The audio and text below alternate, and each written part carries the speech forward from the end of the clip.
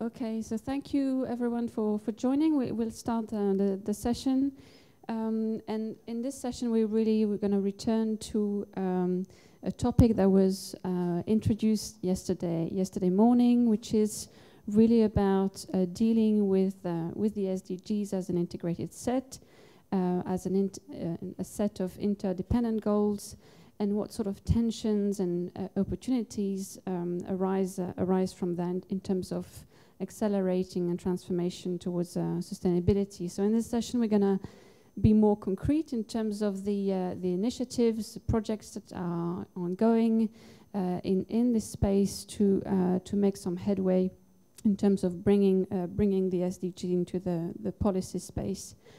So 3 years after the adoption of the SDGs, actually there is a lot going on in countries. There are institutional mechanisms across governments being put in place in a number of countries, usually under the leadership of the head of government of a very high level, like in Japan or Colombia.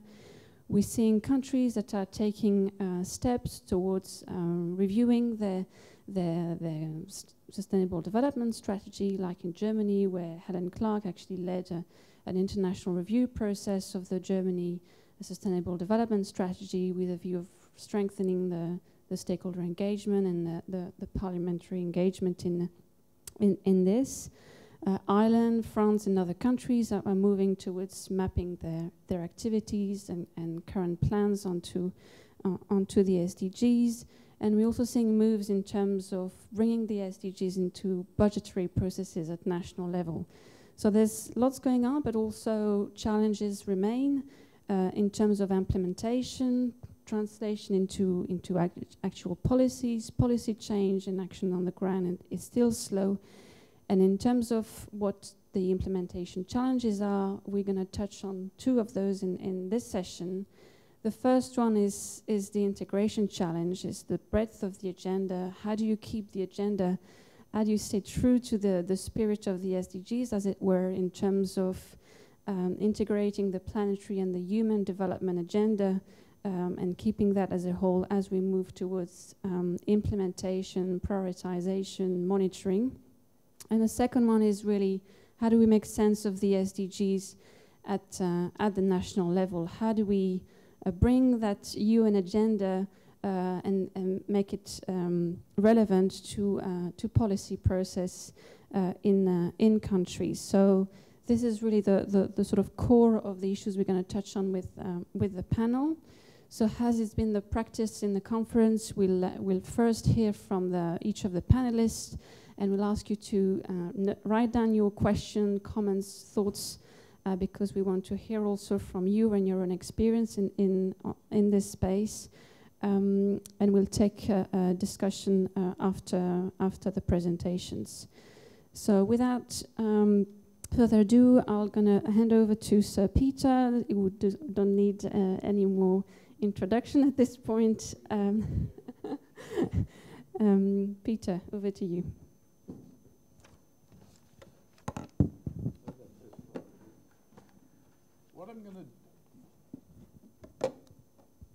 Thank you. What I'm going to do is very quickly and very rapidly describe to you the logic behind and then give you a very superficial outline of a project that has been jointly developed primarily by INGSA and jointly with the International Science Council. The impetus for it comes from Anne-Sophie, our chair, so I feel that she should be giving the talk, not me. And I think the real issue is at the level of the nation state, are the SDGs actually have any value or any utilitarian value or not? Because at the heart of the process, while there are multiple stakeholders in the SDGs, if governments don't actually commit to policy development around them, it's difficult to see how they will really have the impact on national development that they should. And then the issue is, secondly, whether they are really just an aspirational set of goals or whether they actually can be a toolkit for driving progress. And this is an important difference, because if they're just aspirational, countries will just repackage what they're already going to do and say they're meeting towards the objectives of the SDGs. And I think many countries have adopted that approach, whereas the real desire would be that the SDGs are seen to be important enough to actually impact on the policy process itself.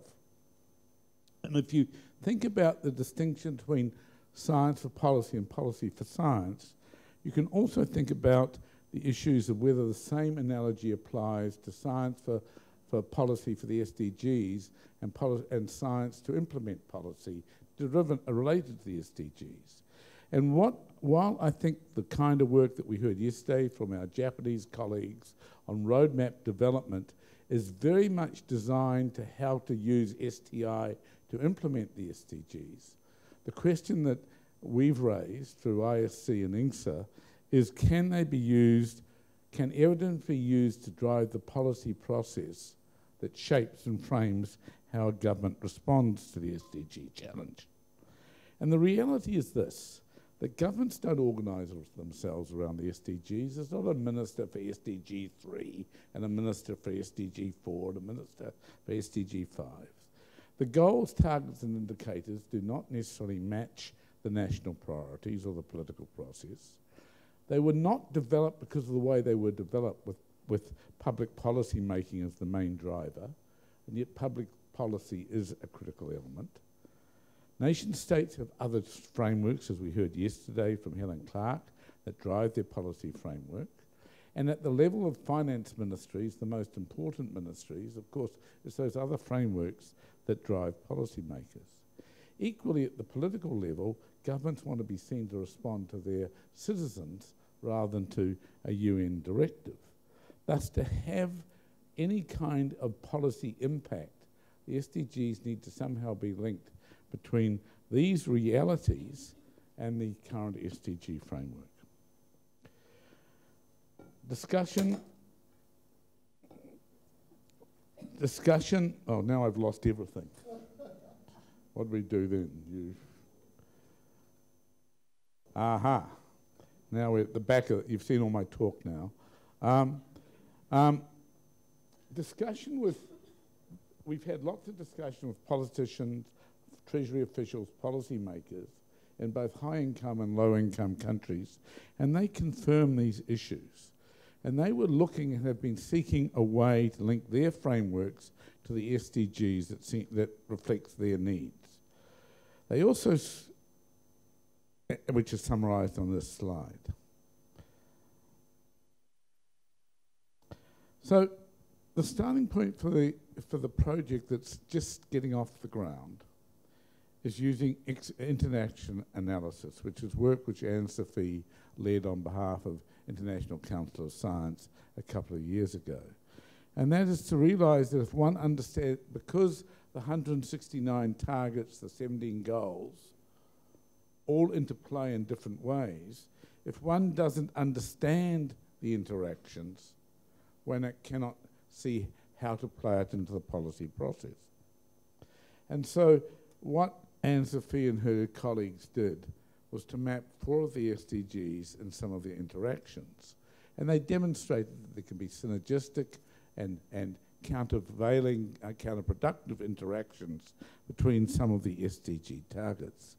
And they worked out a grading system, or they used a grading system developed by Swedish colleagues and Swedish and German colleagues, as shown here, where you can rate an interaction between any SDG target and another SDG target on a scale of -3 to +3. And these interactions matter because it's where much policy making happens. It's where policy risk and benefit can be better understood. It's where government agencies operate. They can inform the policymaker of where priorities lie and where within a map of interactions priorities could be identified. They illustrate the trade-offs and spillover effects which effectively underpin every political decision in public policy. And so what we've proposed, and several countries have been interested in piloting, is where we ask a group of scientists, a group of civil society, a group of policymakers to weight the interactions. Now, the problem is there's actually about 20,000 possible interactions between 169 targets. In fact, that can be needs to be expanded because the SDGs do not cover all the issues that a government needs, and therefore you need to create some dummy targets that cover the issues that a treasury or a government is interested in but are not encompassed in the SDGs.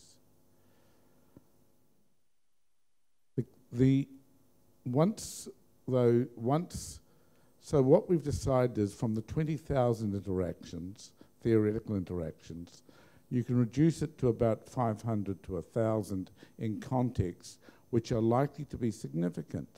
But the ones that will be significant will be context specific. For example, a country like Kenya will have relatively little engagement with SDG 14, that's the marine SDG, whereas a country like Samoa will clearly see that as a very important SDG. What will be done then is, from those 1,000 possible interactions for that country, we will ask different constituencies, and in the first place in the pilot, just academics and policymakers, to weight the interactions. And we're currently building an electronic toolkit, so this can be done electronically. That will then lead to an interaction analysis using at least second-order interactions as well as first-order interactions, which will allow a network map. If you think of those of you who've seen a gene pathway, imagine a network map where you see the critical nodes, where the interactions between different of the SDG targets and dummy targets identify where you could have the most bang for your buck, the most impact on the system. Clearly, what is rated as interaction nodes that matter may, in the first instance, be different between scientists and policymakers.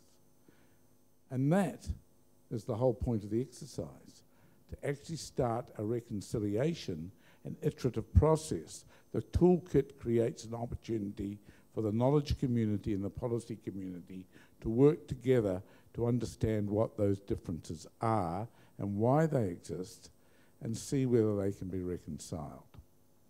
That leads ultimately in an iteration to the policy community rescoring it and then judging where the interactions are identified, major interaction nodes are identified, prioritizing them for action. And the most likely first action is indeed to feed into the kinds of roadmaps which Ohtake-san I think is going to be talking about, because this is the necessary prelude, as we talked about yesterday.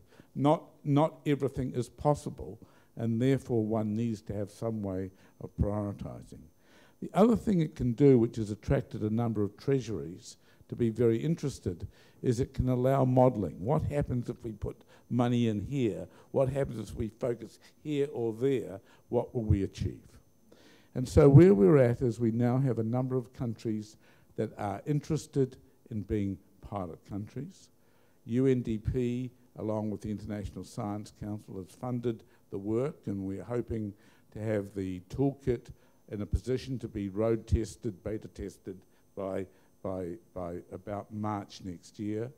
We hope to have 2 countries in the developing world and 1 country in the developed world pilot this in time for the high-level political forum next year.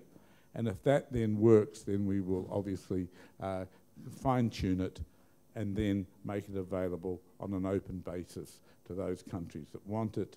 And INGSA is prepared, along with the ISSC, to provide the training and the facilitation so that this toolkit can be taken up. It has broader implications if you think about it. It could have a role with major multinational companies, other companies that are interested in their own strategies, but our focus at this stage is getting to the stage where governments can see a way of understanding how they can connect the bottom-up issues in their country to the SDGs. Thank you very much. Thank you, Peter. So it's very much about developing a framework, a common language around how do we start unpacking the interactions. But it's also in early work we've done on this is the value of the process in structuring a conversation and bringing scientists and experts from across a range of SDG domain is really where the value of that kind of exercise lie, beyond the identification of the notes. We're going to move on to Professor Ohtake, visiting professor of policy alternative research at the University of Tokyo and a fellow in the Center for R&D Strategy of JST. Professor Ohtake.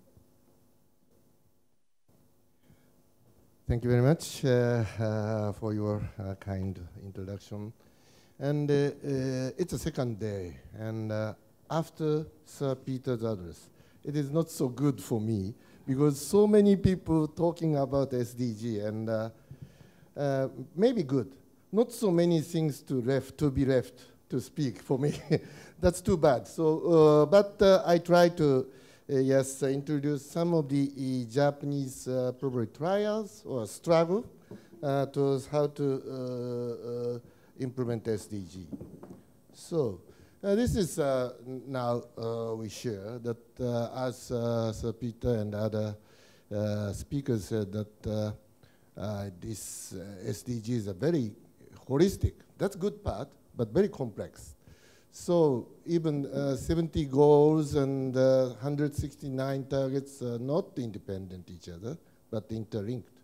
And also 232 indicators are incompleted. Only probably 1/3 or half of the indicators are a good background of statistics up to now. So we have to develop something. And also achieving of specific goals may influence, as Peter said, synergies and trade-offs. So minimize the trade-off and maximize the synergy is important. So I joined the discussion of SDG in UN for 2 years or 3 years, and but still we have a gap between SDG, STI, and policy. Because SDGs are societal and holistic, but policy are systematically formulated before appearance of SDG, and there was also STI may be only a part of the national policy also. However, now we learned that SDG require the STI to play a key role to go overwhelm or go beyond the planetary boundary we face, and probably also national policy to cope with these global issues. Now we have to bridge SDG policy and STI. Probably mapping is important. How to bridge? By mapping, I think. First, policy needs timeline to implement. So this is road mapping. Yesterday, my former boss, Nakamura-san, described the effort of road mapping, and that is one part. And second one is that action mapping. And probably it should be done by government level and organization. I tell you later in this presentation. And also systematic mapping of interlinkage of our common goals and targets. Yes, Sir Peter introduced ISC, nowadays ISC INGSA study, but it's a toolkit is important. And also in Japan, our non-profit organization, IGES made some kit and developing still. So you can have some information from IGES homepage. And finally, what is coming next? Scoping is always important. So Japanese case, yes, as Nakamura-san spoke yesterday, that government established SDG headquarters led by Prime Minister in 2016, and policy, regarding policy, headquarters summarized guiding principle and action plan. That's great. And STI, regarding STI, our supreme advisory body to the Prime Minister, so-called CSTI, is now heavily involved in the headquarters. And road mapping under construction for national and in collaboration for international. And action mapping in trial phases. So this is the structure.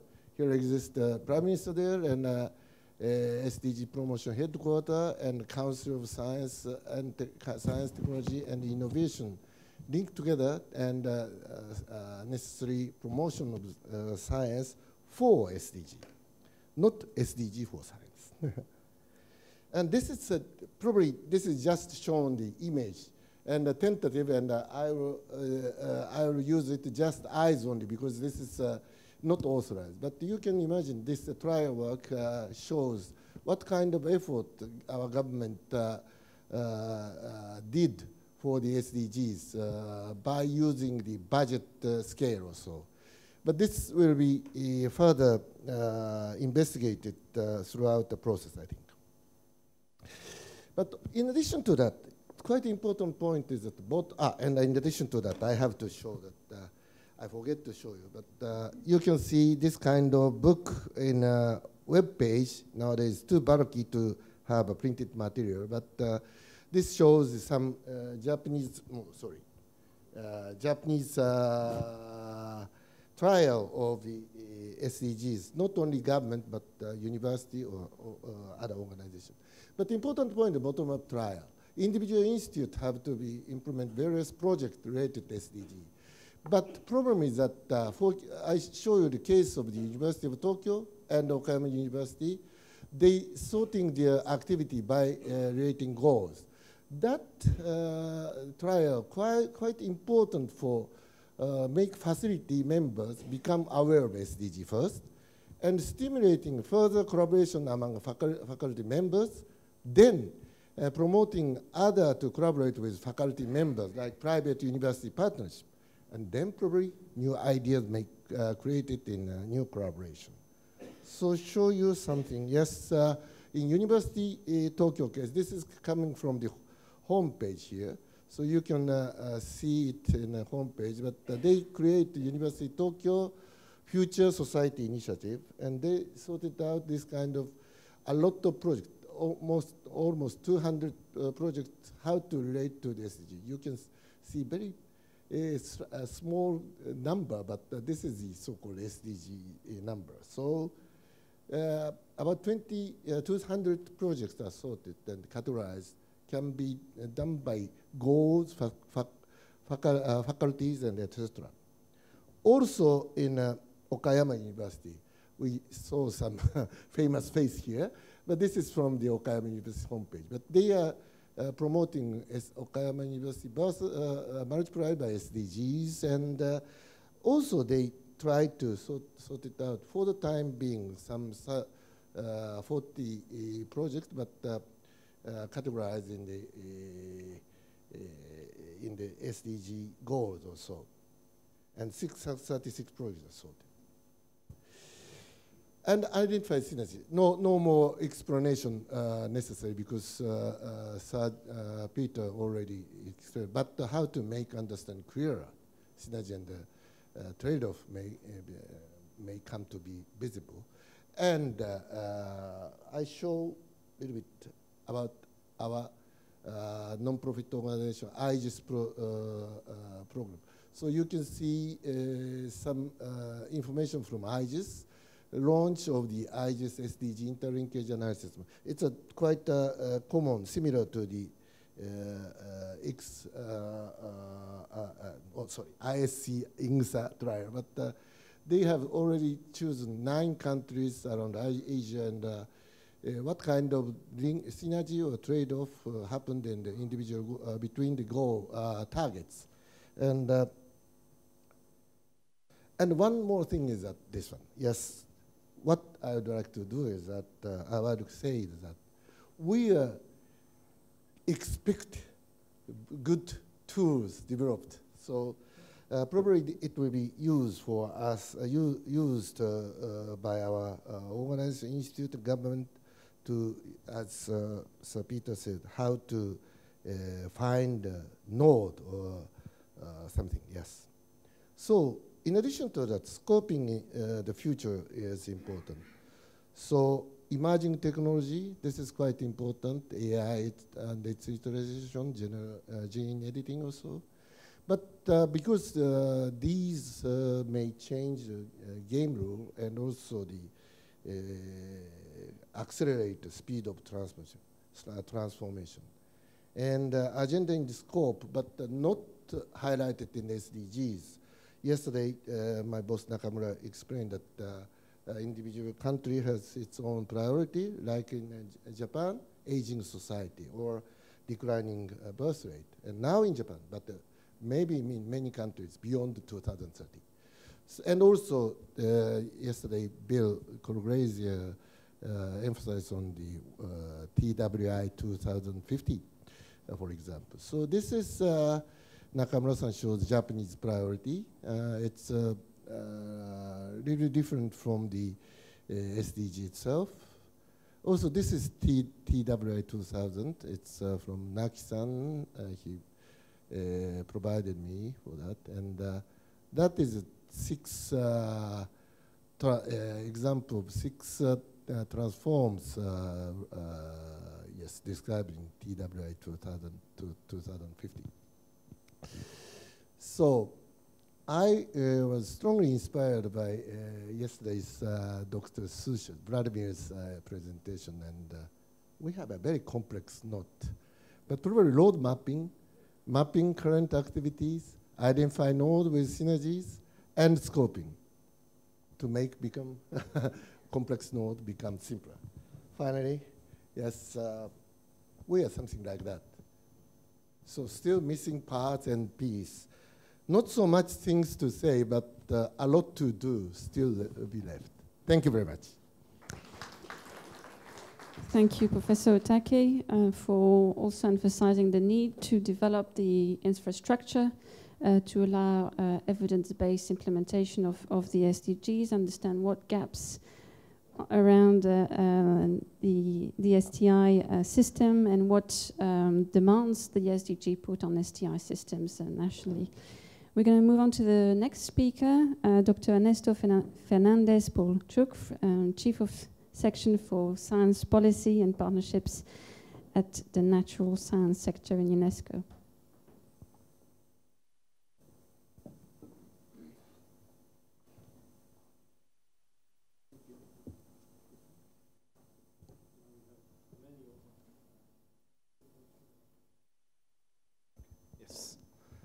Good morning, everyone. Thank you very much. First I would like to mention that I'm actually not Jackie McGlade, just as a clarification, and that's also why I'm breaking the gender parity in the panel today, replacing, or at least sitting in for her. I cannot replace Jackie. It's a pity we don't have her here, but I'll do my best. So my presentation, it takes a little bit of a step back in terms of trying to frame where Peter's and also Ohtake-san's presentation, Nakamura-san from yesterday, get framed into the science advice and science policy system. So I wanted to, first of all, remind everyone that our framework, the Universal Declaration of Human Rights, is turning 70 this year, and we're celebrating that anniversary in our case with World Science Day, and that the Article 27 that we sometimes oversee is about the right to share in scientific advancement and its benefits. So this is the framework in which I would like to, the very, very step back to see why we are actually doing this, yeah? And this year is particularly important in that sense.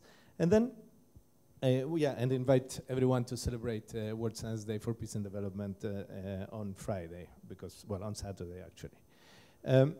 Then back to what the Ohtake-san was saying about the goals and also the different graphics that were presented throughout the day and yesterday. So the goals are universal, indivisible, and integrated according to their own description. However, we've been listening to how difficult to look into this mapping without trying to find some way to look partially into it. And in particularly when we look at how UNESCO looks at the integration and the interconnection of the goals, we ourselves are involved in like 11 2, 4, 5, 9, yeah, 11, 12 goals out of the 17. So as an organization, we are ourselves active in 12 of the 17 goals. So it's clearly that the interconnection is there and that we are in the center of that interconnection.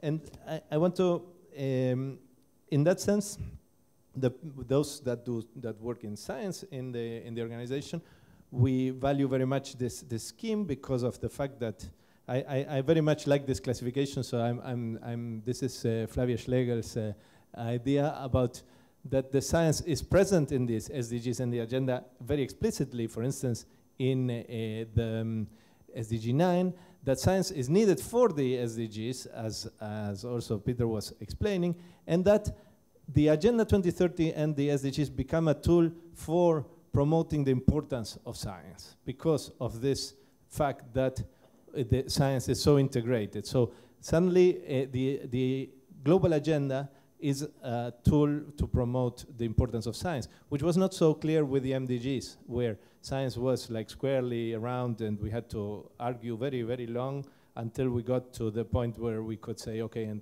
therefore it's important to do science. Well, I'll skip this one.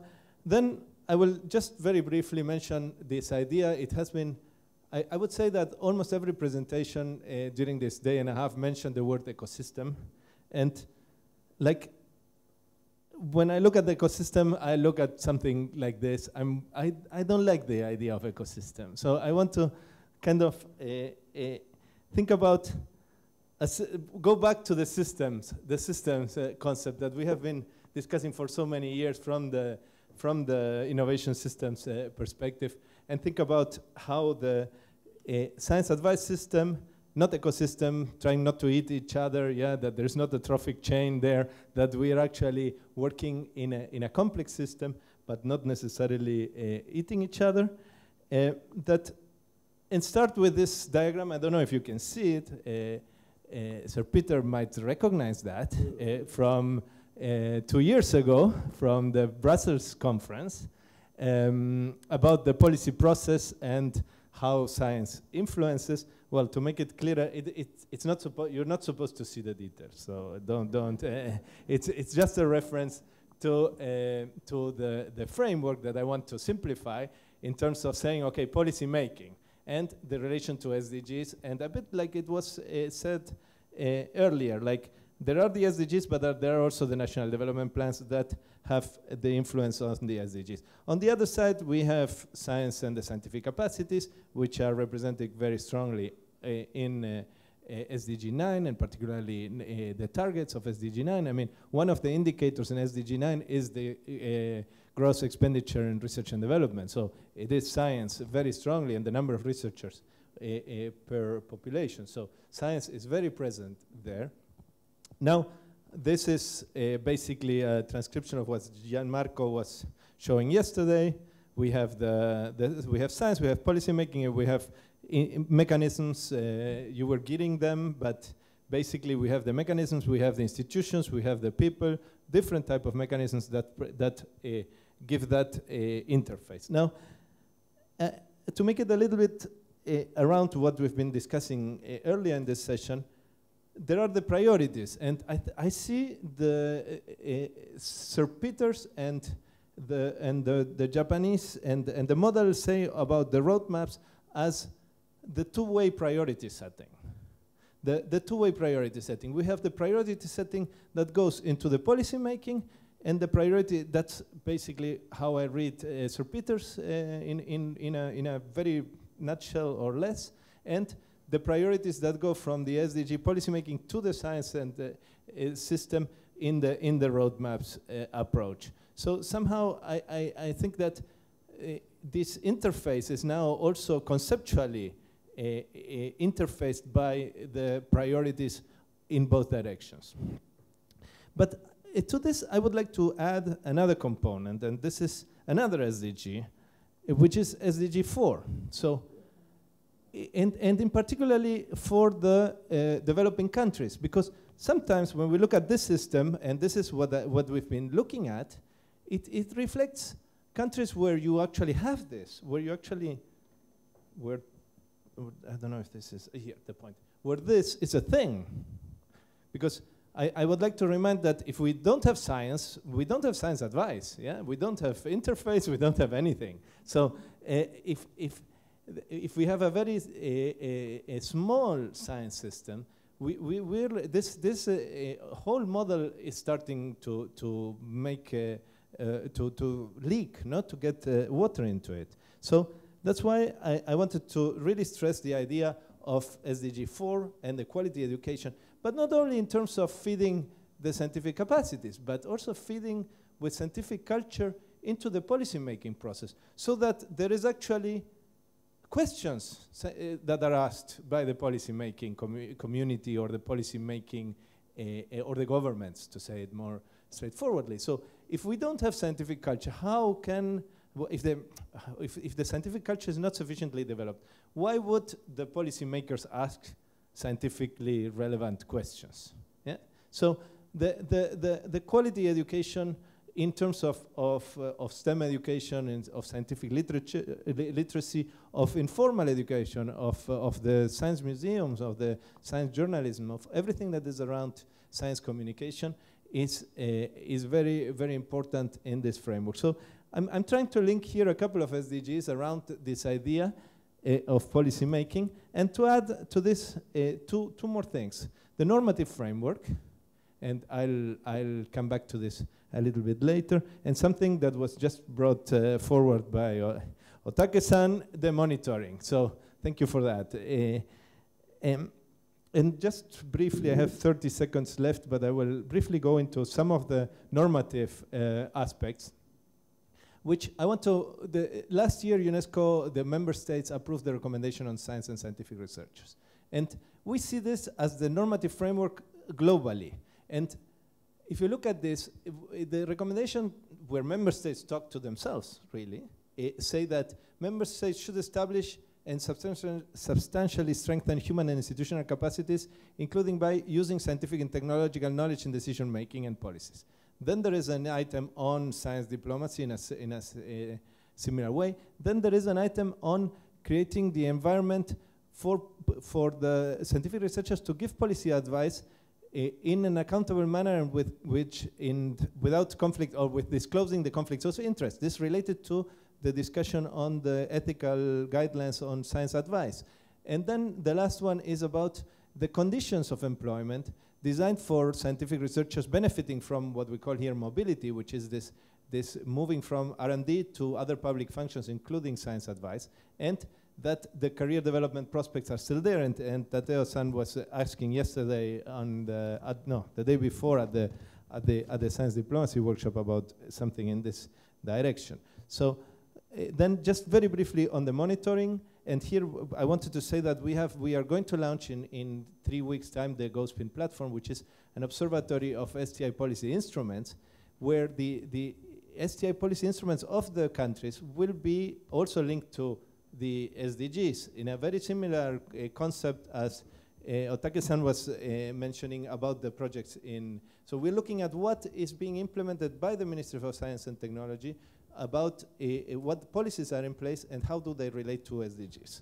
So the roadmaps, I think it's already done. So just very briefly to wrap up, again, consolidate the capacities, strengthen the systems, the monitoring, and here I want to just tease with James is sitting there, tease the idea about a global atlas, so a monitoring also on how does this work in different countries, what are the experiences, how do these systems work in different countries, and then the priority setting, which is the discussion that the two colleagues before me started. So thank you very much. Thank you very much, Ernesto.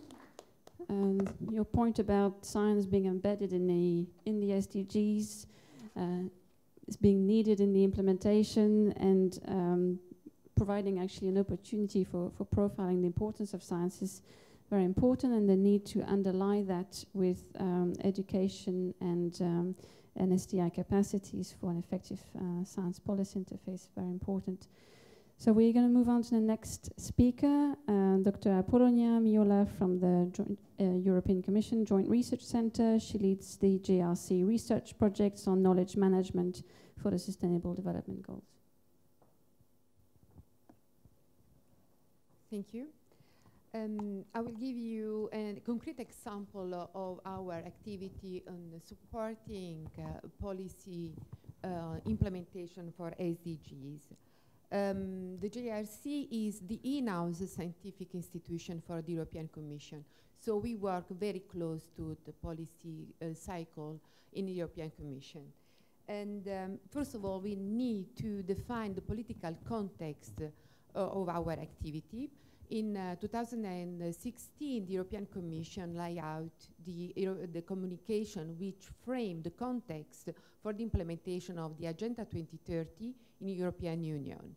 And in practice, it has been defined in the governance. The European Commission adopted an holistic approach, and without adopting one single strategy for the SDGs implementation, it was decided to mainstream SDGs in any thematic policy or sectorial policy. Then measuring progress is one of the key elements of this political context. The SDGs indicator set for the European Union is the ESTAT commitment, is the Statistical Office of the European Union, and then shared responsibility. And multi-stakeholder platform has been established for the European Union involving academy, private sector, and the business sector. This is the framework, the communication framing the political context. Of course, we also have been engaged in the external policies for development in any countries in the world. The JRC is full committed in supporting the European Commission. Is in a combination of thematic expertise and competence. In this picture, you can see the results of our internal survey to identify the key projects relevant for each single goals. You will see that there are some goals that have more emphasis, such as goal number 3, and less emphasis like the one on equal opportunity, I will say, gender equality. But anyway, this is our framework. I will talk to you, of course, we collaborate also with the member states, with the United Nations and other custodian agencies, for instance, for the indicators for SDGs, and with international scientific networks, such as the one in charge for the World in 20 initiative. I'm leading a research project which is building a knowledge base for SDGs implementation, whose main objective is mainstreaming SDGs into European Union policies, identification of interlinkages, and building an European Commission community of practice on SDGs. Mainstreaming SDGs into policies. 1 year ago, I will have been asked to run an exercise mapping all the European Union policies along the 169 targets. So it means that we analyzed the entire legislative body of the European Union, classifying all these policy actions along the 17 goals. Well, when we have been asked, our feeling was like this mouse in the picture. And it was really, the magnitude of the exercise was really big. It was, so we involved 28 European Commission directorates, 200 policy experts, plus, of course, scientists, our colleagues.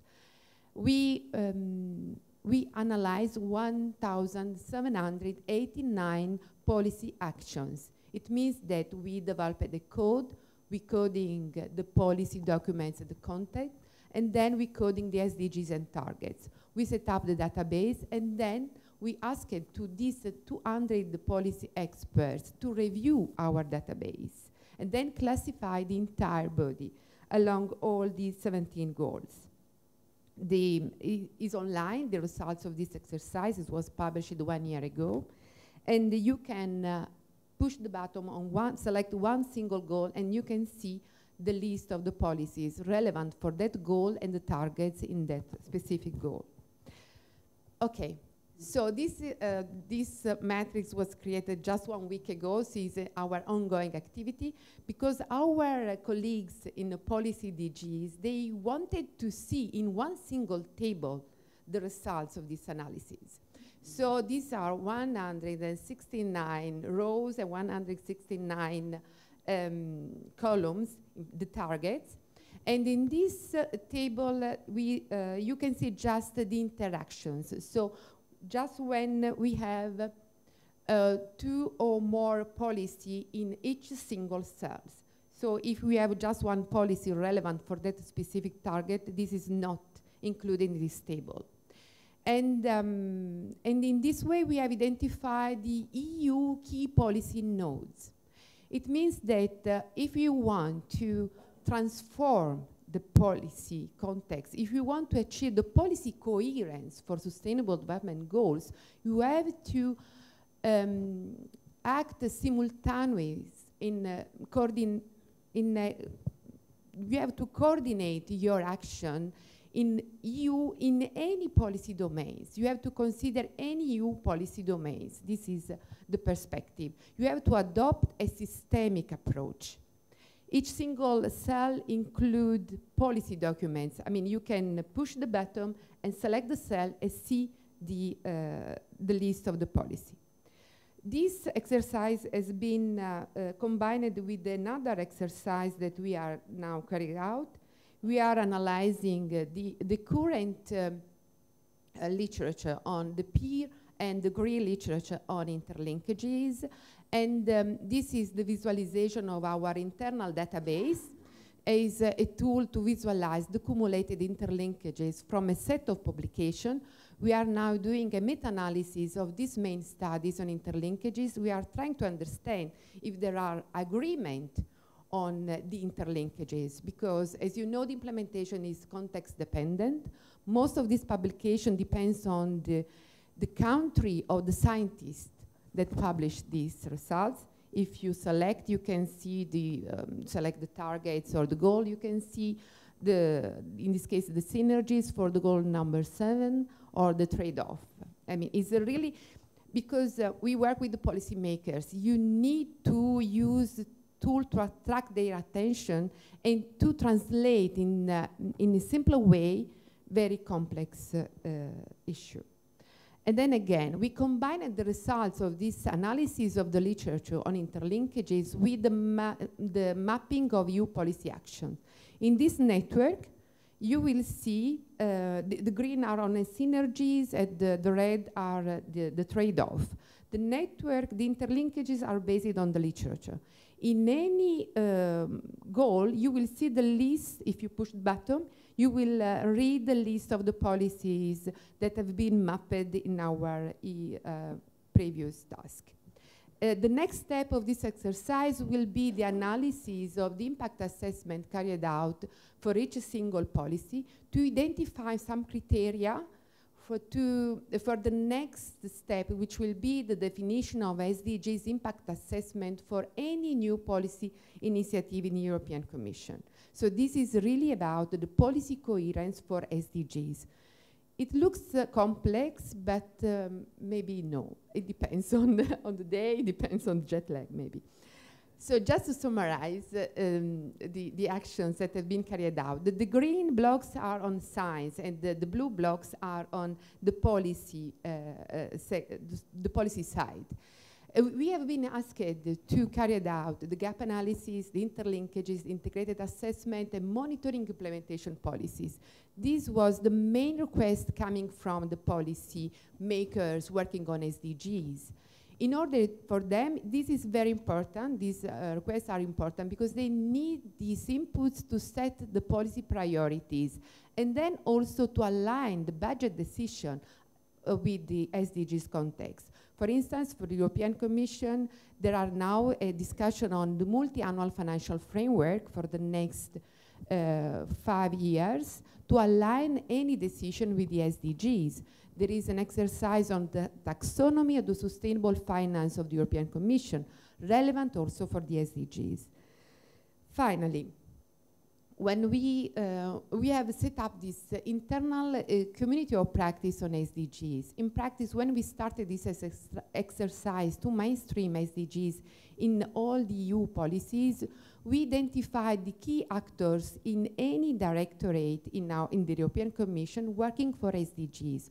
We built this community of practice, and the JRC is the facilitator of this community of practice, whose main objective is sharing knowledge, sharing practice in the European Commission for all the officials in order to avoid duplication in our institution and to have synergies in sharing knowledge.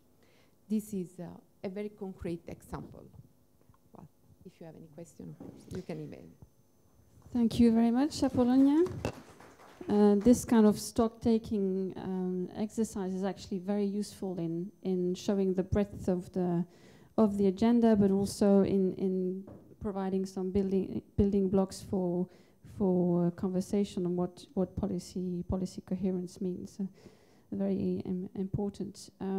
So next and final speaker, Professor Remi Quirion, was already been introduced this morning as the Chief Scientist of Quebec and President of the Board of 3 directors, the Fonds de Recherche du Québec. Remi, you have the floor.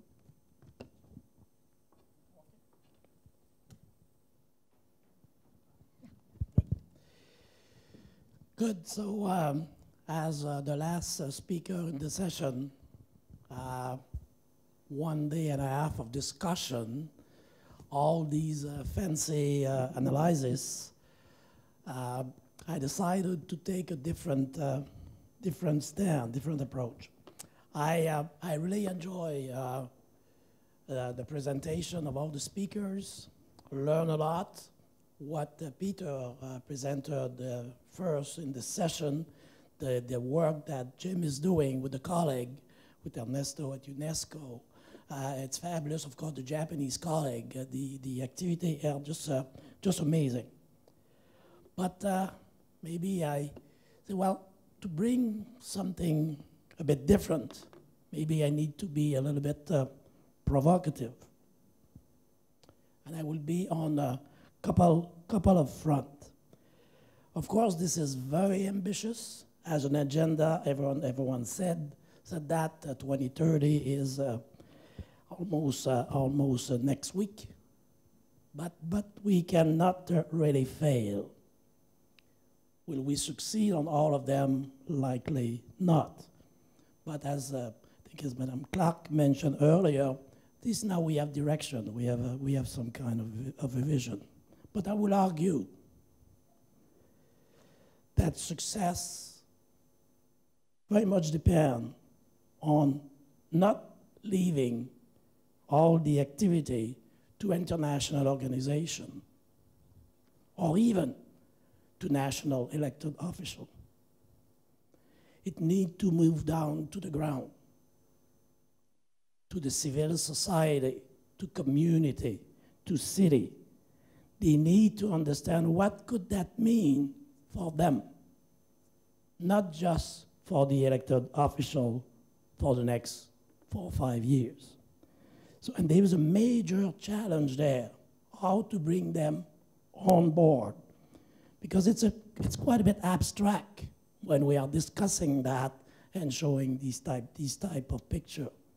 So I think we probably need to think about that, and we have been thinking about that already, but we need to go further on that and really try to embrace the kind of famous act local, but think global. Much easier said than done. We all understand that very well. But to be able to succeed there, yes, we need scientists of all shape and form. But I would say the type of scientists that we need most are social scientists, artists, ethicists. So we need to change the paradigm quite a bit there. And that really, that's my first big kind of point. Changing somehow the mindset almost all over the world, bringing the community on board, and social scientists are already involved, but they should be much more involved, and it could help us quite a bit. Second part of my comments, then here I'll be very narrow and focus on very few SDG, and from maybe bringing a little bit of a Canadian, regional, municipal type of perspective. First one, gender equality. We have not heard too much about this one here at the meeting.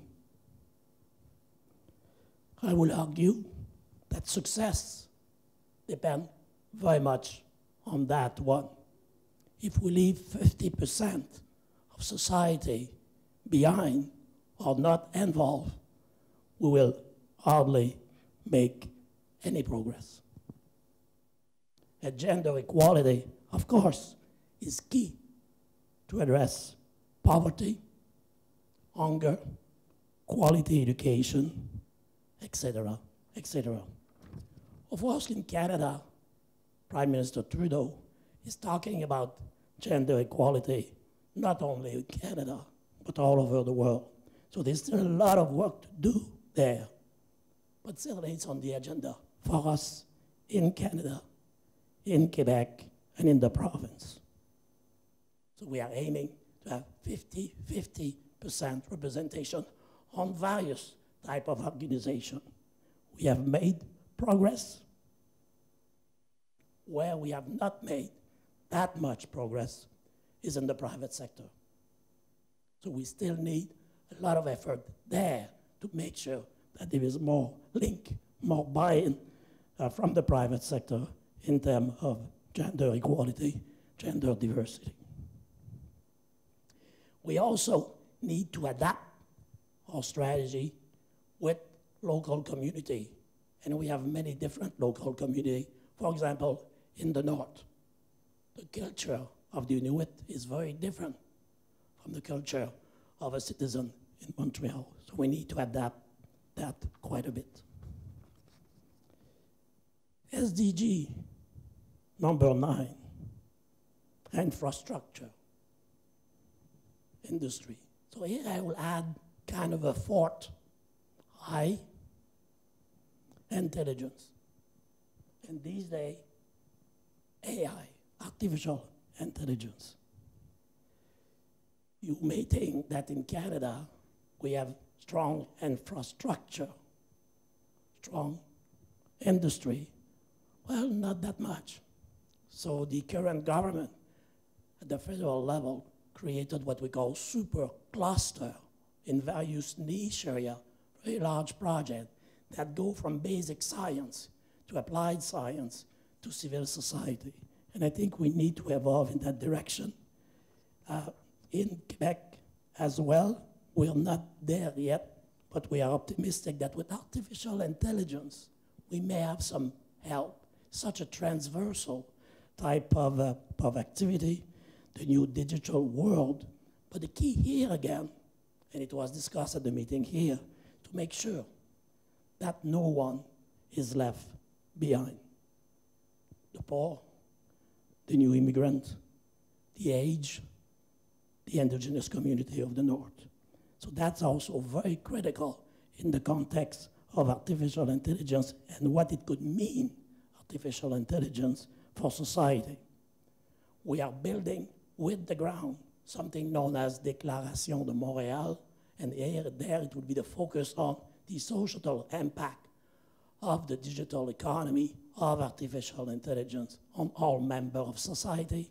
Social scientists, ethicists will have critical role on that one. We'll launch that on December the 3rd in Montreal. Sustainable cities and community, SDG 11. I already mentioned a little bit that we need to have buy-in from cities, from municipalities, from local community. The world population is more and more concentrated in large cities. Wealth is often concentrated in large cities, but poverty as well. And it creates a lot of tension between local community. Natural disasters often have much larger impact in cities. Cities are responsible for about 70% of the greenhouse gases.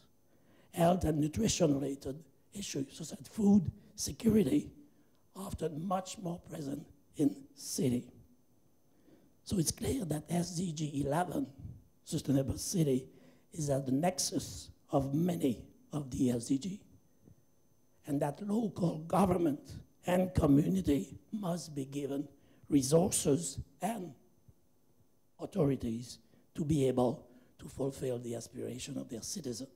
So more and more we see that action is moving at the more municipal and city level. Finally, climate action. It seems that the more urgent it is, the less we do about it. So we need to act very, very forcefully on all fronts, globally, nationally, and locally. But here again, the citizen, civil society need to understand a bit better and take ownership of that goal. Otherwise, and then if they take ownership of the goal, then they put pressure on the elected official to change things. Otherwise, probably, I'm not optimistic that will make major advance over the next few years. And here again, on climate change, women have a critical role in all countries. In the Inuit community, for example, they are the one that basically cook. They are the one using wood. They are the one using petroleum. They are the one using various types of gases. So we need to change that. We need to offer alternative to these communities. We're trying to do that, but action is slow. Canada, a bit paradoxical, but it shows again what I was saying in my talk this morning. When you are a political leader, you have various elements to consider. Eastern part of Canada, lucky. We have cheap power, great clean energy and all that. Western part of Canada, they want to sell their oil to Asia. So the government, the Canadian government, just bought a pipeline to bring petroleum from Alberta, the province of Alberta, to British Columbia so we can export this petroleum. But of course, that generates large amount of greenhouse gas. So the eastern side of the country is upset at the western side of the country. And if we continue in that direction, of course, we'll miss our target. And we are not the only one on that front. Climate change. Last word. Largest impact, I will argue, is in the Arctic. And there, we need to work all together. There is positive aspect of it, because of course you can grow, do agriculture in the north, things that you were not able to do before. But there's so many negative sides, and Canada cannot do that alone. So we need to work with other countries, and there, I would argue that we can learn a lot by working with African countries. A bit counterintuitive, but there is a lot of interesting comparison we could do with desertification and what's happening in the north, the impact of climate change on frozen pergélisol. So I think there is, and also on that one, of course, climate change very much and involve a lot of interaction with the other goal. So we need to act and act quickly. So in closing, local action, critical if we want to succeed. Otherwise, not very optimistic that concrete action will be taken and that we'll be able to reach the objective of the SDG. Thank you very much. Thank you very much, Remi. So a number of SDGs actually sets a number of preconditions for achieving others. The point on inclusivity and the importance of gender equality, the importance of the climate change SDG to to achieve the others. And the point about localizing the agenda, developing ownership. Actually, the UN and the HLPF New York presented their SDG plan. It was the first time we saw that, so hopefully we're going to see local governments alongside national governments more and more in terms of the reporting internationally. So we're now opening for your questions, comments, views, your own experience and views on this question. The floor is open, and I think there's mics in the room. So we'll start here. Thank you. I'm Sujatha Raman from the Center for Public Awareness of Science at the Australian National University. My question is a reflection on the complexity of the interactions that we heard a lot of. And also we saw the complexities captured in a number of very impressive graphics, images, tables, and so forth. And I'm just wondering, that was terrific to see, but I'm just wondering if we need to think about the issue that also came up in the panel, as well as a little bit yesterday, I think, from Helen Clark's presentation, about priorities, about a kind of science of simplification, if you like. Are there ways in which some of these very complex interactions can be translated into, can be distilled down, synthesized to something that is not simple, not simplistic, but much more simplified in some ways? Thank you. Thank you. We'll take the second one. Yes, thank you very much. My name is Michiko Izuka. I am from GRIPS. I would maybe, after hearing the complexity, it's quite impressive, but I would like to take a step back and talking about SDGs and indicators. As several speakers talked about, there is 232 indicators, and I happened to look at all of them, and I found that only 16 or 17 of them addressed directly to the science, technology, and innovation. And most of them are talking about R&D expenditures, or ICTs, or systems or capacity buildings.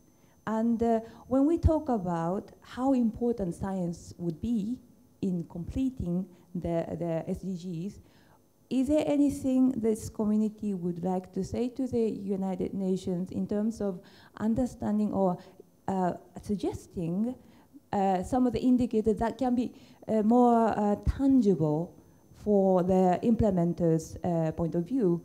And I think that one of the speakers from the European Union talked about that you have some kind of indicators, and I would like to hear more about that. Thank you. Thank you. Who would like to respond? Well, let me start on the simplification. That's the whole point of the INGSA thing, is to reduce it to a manageable number of interactions weighted appropriately to the context of the country and linked to the national prioritisation process. The whole point of the exercise, and it's actually done in partnership with the JRC and IGS and IASA and others, all those other more complex things you've seen are actually going to feed into the project. So they're not independent exercises. The whole point of the project is to reduce it to a tool that can be used in two ways. One, to force, if you like, an interaction between the evidence community, civil society on policy, on what matters. And secondly, so that the policy maker can link it to national priorities so they can see where they can achieve what they like, what they want to achieve. And if I could link it to the second question, the other point that matters is countries are overwhelmed by the indicators. Now, in fact, the indicators do not have the same official status as the targets do within the SDGs. They were formed in a different way. And they are clearly not necessarily the right set of indicators. And for LMICs in particular, they're overwhelming. Even for for big countries, they're overwhelming. I mean, I've had the statistic, in a country like Samoa, there are 2 or 3 people in their statistical agency. They're not going to deal with all of those when they've got other issues to deal with. And so one of the points of the interaction analysis, which I didn't discuss, is actually to identify some key indicators which might directly or indirectly indicate progress on what could be achieved. And that's actually a very important point, because the indicator side of this is more overwhelming in a way than the list of targets and goals, because it actually requires action at the level of countries that actually are a long way sometimes from having even the infrastructure to get the data that's needed. Okay, with regard to the complexity, I will say that you cannot base the setting priority just on identification of interlinkages. Of course, you need also to identify the gaps, and then you have to combine the gaps identified with the analysis of interlinkages. Because if you want to solve the gaps, then you have to also consider the interactions with other policy that can help you in cover these gaps, or can also exacerbate the problems in achieving them. With regard to the indicators, you know, also the identification of indicators is context dependent because of the data coverage and many other issues, because the ownership of the achievement of the Agenda 2030 is to the national government, it's not to the United Nations. So any single nation is trying to identify the most appropriate set of indicators, which can be the United Nations official indicators. In the European Commission, we have the ESTAT framework to monitor. The ESTAT is the statistical institution, has identified 100 indicators to monitor the progress for the achievement of SDGs. Some of these indicators are in common with the United Nations, some others are really relevant for the European Union context. This is just. So, thank you very much. And regarding simplify, first of all, yes, as you mentioned, it's very complicated. But always everything decided by the SDG, but versus national priorities. So national priority probably have some certain level of criteria to simplify. As I mentioned, for Japan, yes, aging society is quite important issue, but it is not on the SDGs. So how can we make things come to reality to Japan is that think about it, and that is first thing. Second thing is that, as I mentioned, already scientists, or even not only scientists, but a lot of practitioners have been doing something for the time being. So looking at this kind of things, and looking at the SDG, and looking at the national policy, probably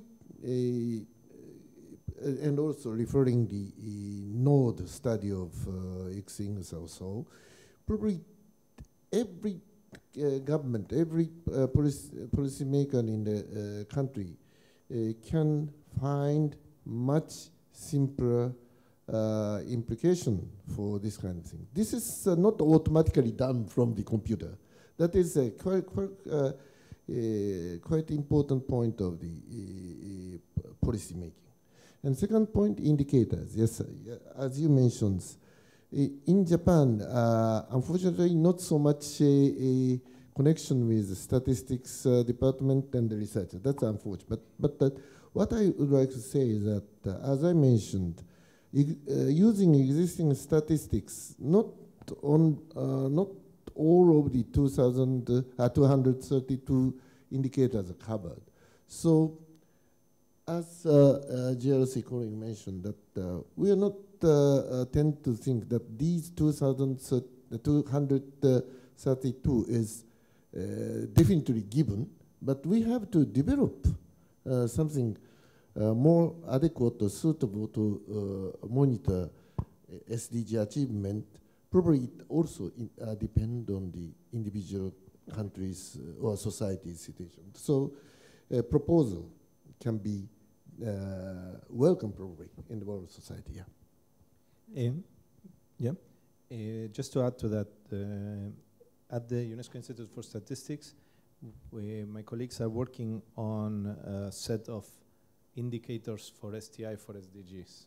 So, which is adding to the 232, so it won't be covered by Samoa probably, but for those countries who might want to look into that, we are establishing another set of related indicators that are not part of the official 232 that will deal with this relation between STI and SDGs. So I invite you to visit the UIS, the UNESCO Institute for Statistics, their website, and the document will be up for comments pretty soon. So I don't have the date, but yep.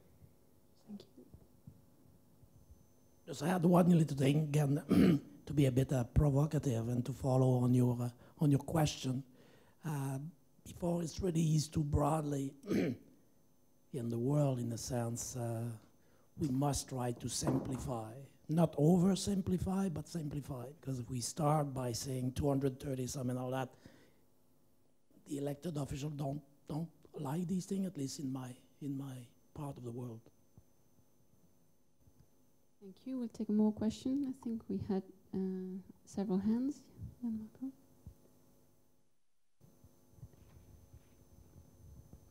Jan Marco Müller, IASA.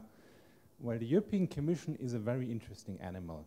On the one hand, we have this European Commission in a political sense, so Mr. Juncker and his commissioners, so that's the Commission in a technical sense, and then we have the Commission as an institutional sense, it is big public administration. What I found very interesting is what we see from your presentation, Apollonia, that there's a hell of activities going on in this public administration, committed to the SDG, pushing forward and developing all these activities. But then you have the European Commission in a political sense, which is not seen as showing political leadership on the SDGs. I'm phrasing it carefully. Which is actually very nicely showing this difference between policy and politics. So I'm wondering, considering that the European Commission will be elected next year, so what would need to happen that it does not only show policy leadership, but also political leadership? Thank you. I think there was another question behind. Yes, hi, Carl from the Academy of Sciences, Malaysia. Just to build up on that question earlier, considering that structures that that some of us in the policy advisory field propose to politicians of the day tend to be not that everlasting, meaning that it changes with every election cycle. Does legislation play a more important role in addressing the SDGs, or to ensure that policies and initiatives that address the SDGs have some form of continuity, especially with the short time frame that we have in achieving these SDG goals? So that's my question to the panel. Thank you. Who would like to respond? Well, just on the last point, governments may set legislation, but, you know, like the British Climate Change Commission, and New Zealand's going to do something similar about a goal for zero carbon in 2050 or something. But I think you've got to be more realistic, and I think one of the issues here is the SDGs are so broad that any action a government does, it's probably in some way mappable to some SDG. And that's the whole point of the INGSA project, is to try and make it more likely to have direct pull on governments. I don't want to go into details, but numerous governments will say to you, well, the SDGs, they're for LMICs, they're not for us, even though they're for everybody else. And what they will do is somewhat cynically get an official to remap current policy to say it's meeting the SDG targets, as opposed to actually saying, well, actually there's some challenges in these targets which we need to take into account in thinking about future policy. Now, it's not all or none, because they can pick and choose the bits of it that they like, depending on their political framing. So, you know, we can't be naive here. There is always going to be a political process around what governments choose to prioritise. I think the issue is for people to understand, as Helen Clark said yesterday, this is the only framing we have, and it's the only likely framing we're going to have for a number of years in terms of the need to reflect both human and planetary sustainability. Now, it requires lots of actions, but one of them is some of the discussion that was in the previous panel this morning about citizen action, but it certainly requires policy action. And what we're trying to do in this is not force, but encourage the policy maker to see that it can be value of them within their ordinary business of government to take that framing, and that's certainly how some finance ministers have responded to discussions I've had with them.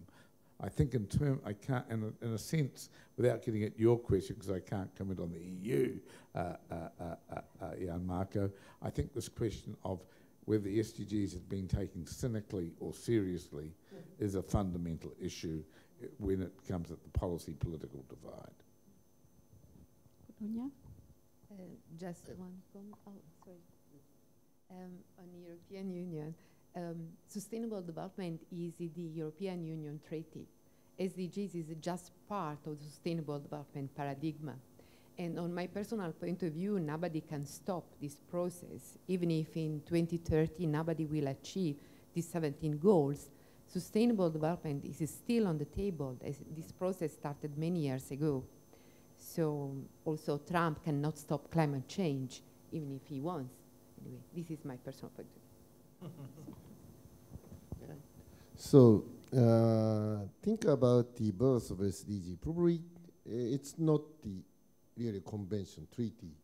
So, and as Sir Peter says, it's a rather holistic, vague, and broad. Probably the reaction to SDG, as Sir Peter mentioned, it's varied in methodology, as well as the probably depend on the country's situation. In some cases, it is necessary to have set up the such kind of legislation to regulate or something is important. But, for example, as I mentioned, if we would like to ask scientists to do something, first thing we have to do is that changing their mindset, that it's not discussing about policy for science, but science for policy, or science for society. So in this regard, probably a lot of way of reacting to SDGs is necessary. And of course, I'm not denying the legislation so, but it's not only way to do that, and much more difficult things around. And you can imagine that the title of SDG as a UN resolution is that transforming our world, transformation.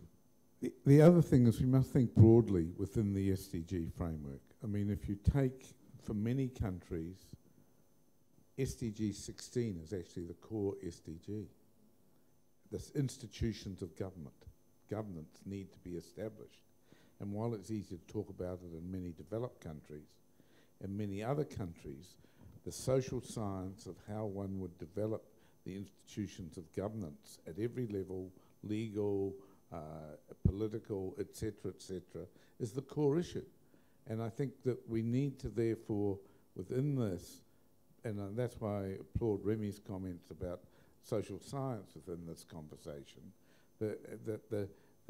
and one of the things we need to do, and this is again where the INGSA project started to think about this, is why we've talked about creating new dummy targets appropriate to individual countries to actually focus on some of the issues that really matter.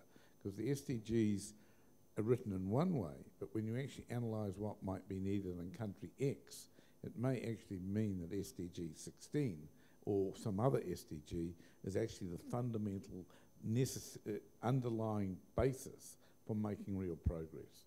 And so there's a lot in this that actually, if you like, the SDGs are licensed to talk. They're not, and they need to be turned into a license to talk, to affect policy at every level that leads to action. And that is the key issue in many countries, is getting to that point, even in developed countries. Any final comments from Remi? Okay, I think we're taking one last questions and then we need to close. I think the last question was a great segue probably to the panel after lunch, because I think where governments fail to play their role, can the private sector and the corporate sector step in? And not that I'm making a plug for my own session, But I think Grameen, which I represent, probably is a great model of showing how a private entity can pick up a problem of poverty and then change it into an economic opportunity. So while I'm chair of Grameen with 30 million women clients in India, we have globally about $1 trillion of impact investing. And whether it's Japan this morning in meetings with the private wealth and venture funds who are saying, how do we get into this? And realizing, therefore, the SDG is a license to act for corporates. To Peter's point, where do we make that bridge between license to talk and license to act, and can the markets really be that momentum behind license to act? And I think it's clear that a number of major corporations in many countries are actually responding by actually having true sustainability agendas linked to the SDGs. Now, they may have mixed reasons for doing it, but nevertheless, they're showing quite a lot of leadership. And major companies are setting up boards, independent boards, to make themselves accountable to the SDGs. So I think your point is well made. Thank you. So our time is up, so I'll join me in thanking the panel.